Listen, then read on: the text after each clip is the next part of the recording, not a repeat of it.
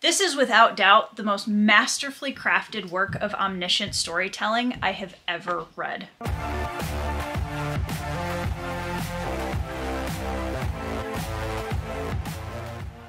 Hey friends, welcome back to my channel. Today I am here to give you my official book review of Augustus by John Williams. This is a book that I honestly would not have read if not for the encouragement of some of my booktube friends who had read it last year and really loved it and encouraged me to read it.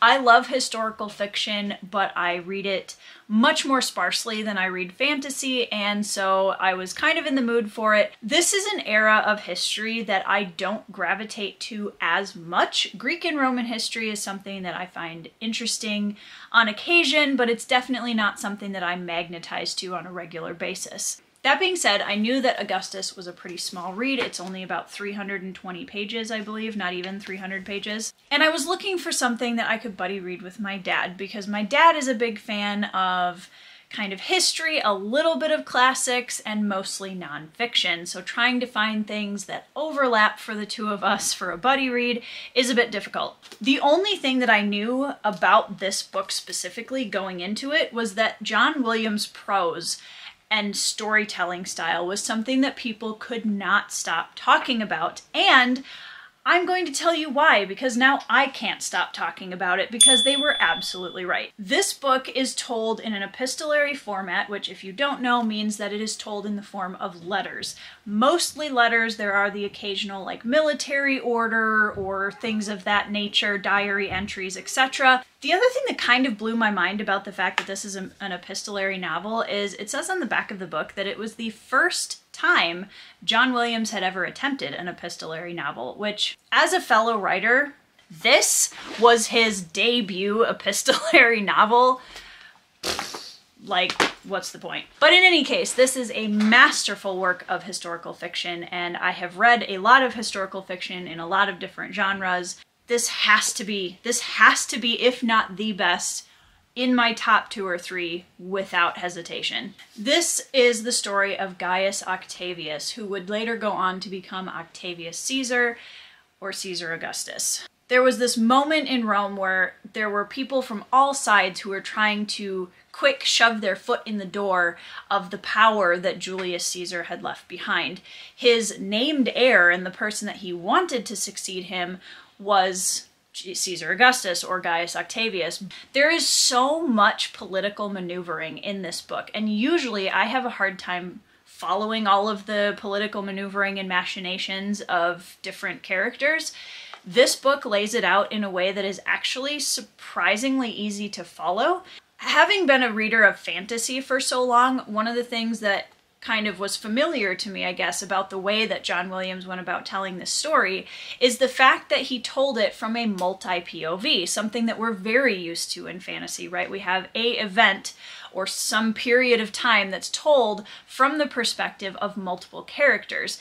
And John Williams did the same thing in this novel, just with an epistolary format. The way this story is told, where we're getting these viewpoints of Caesar from all these different angles, kind of lends itself to that mythological pedestal that he was put on at the time and gives us this kind of distance from him. We get a complete 360 view of this incredibly famous ruler of Rome in a way that brings him to life, I think, so much more powerfully than it would have if it was told completely from his point of view. This is the kind of story that really brings history off the pages and really makes it come to life in a way that you can see these people being real and living and breathing.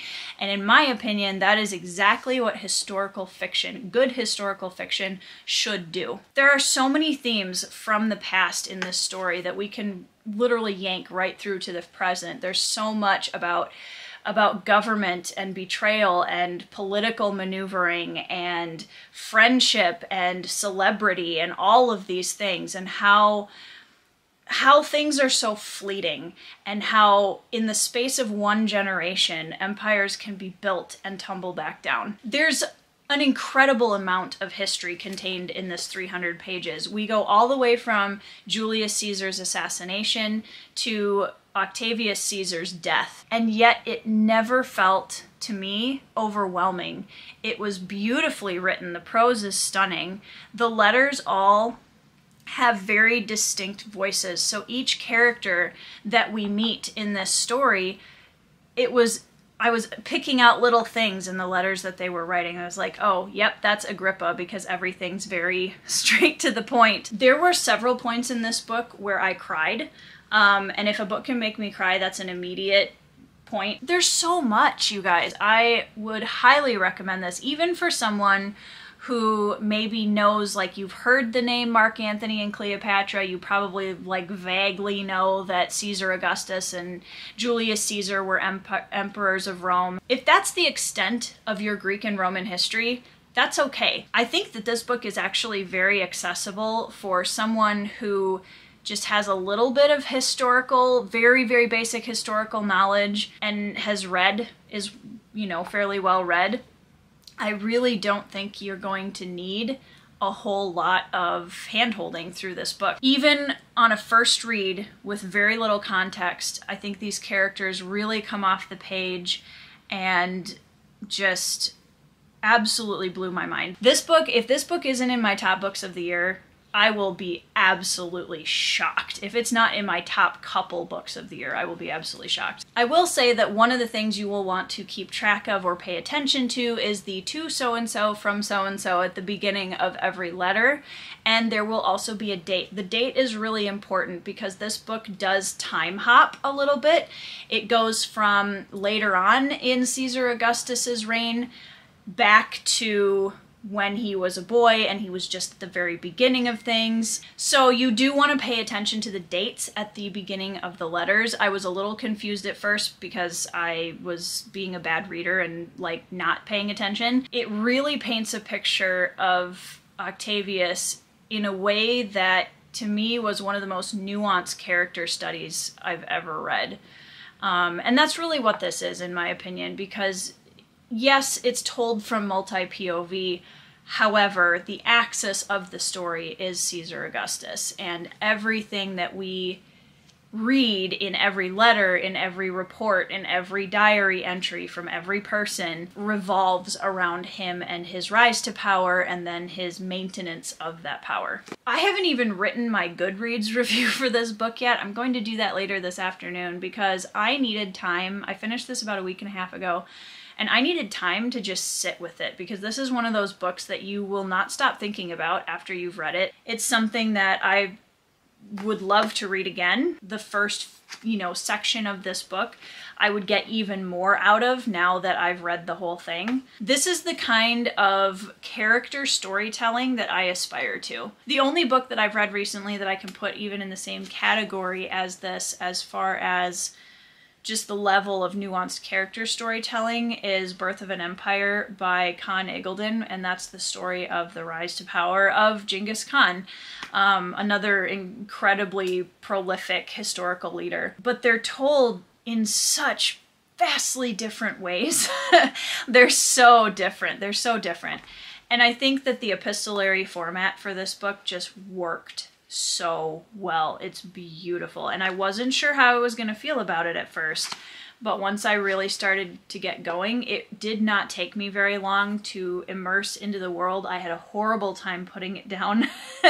So yeah, my recommendation, if you're a historical fiction reader, even if you're a fantasy reader or a fiction reader or whatever, a literary fiction reader, there is so much in this book to be enjoyed by a plethora of genre lovers. You're going to get the lyrical, beautiful storytelling prose that people enjoy about literary fiction. You're going to get the vast, epic, multi-POV battles and political machinations that we love so much about fantasy. You're also going to get living, breathing historical figures for those of us that love reading about history and different people within that history. There's a lot to love in this book, and I think I'm going to stop myself there because I'm kind of rambling at this point, but high recommend from me. This is an instant 5-star read. I knew it was going to be a 5-star read about a third of the way through the book, and it didn't change. Anyways, if you've read this book, I would love to continue this conversation in the comments below. Feel free to comment about what section